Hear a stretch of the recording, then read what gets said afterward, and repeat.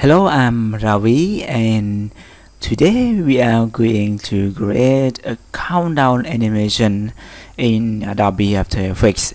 So here it is the result that we are going to create it.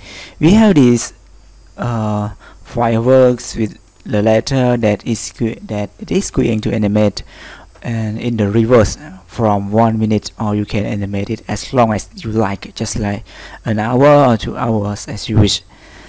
So here is the basics that we are going to talk about. So let's get started. First of all, I have my composition right here.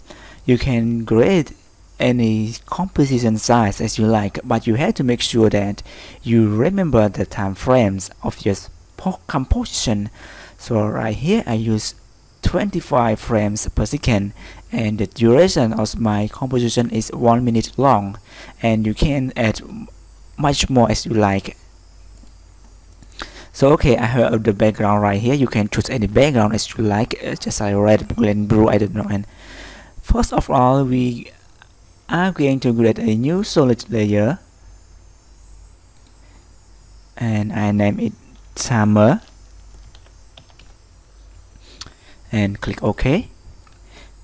I go to effects, text and numbers. Choose your favorite font right here, and the style of your font I choose center, and I choose Arial, and the style of it I choose bold italic, so I can see it's through very clear right here. Click OK.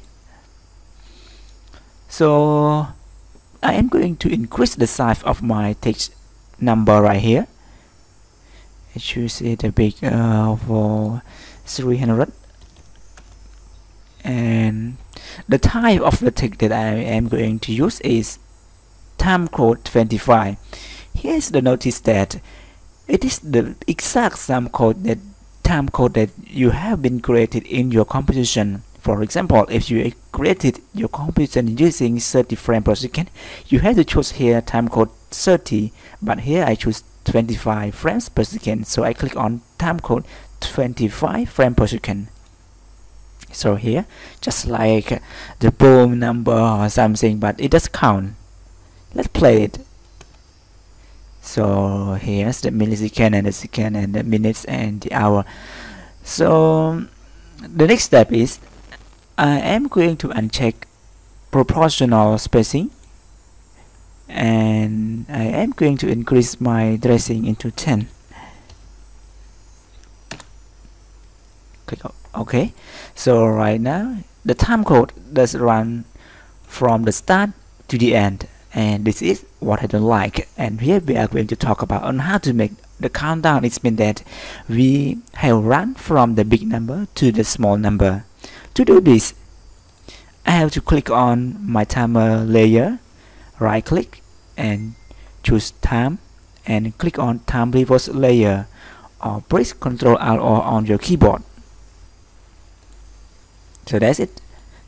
It starts to count from 59 to 0.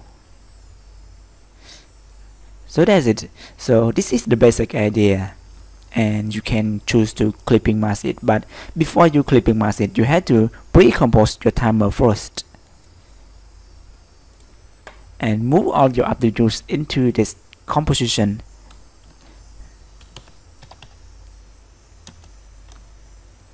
I rename it timer, and click OK.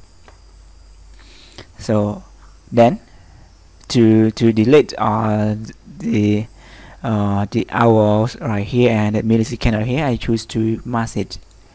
Just click on it, the rectangle right here, and mask our composition right here.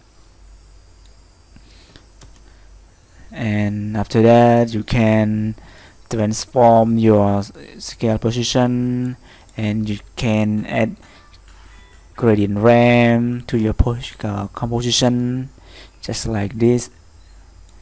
And you can play with the color of your gradient ramp.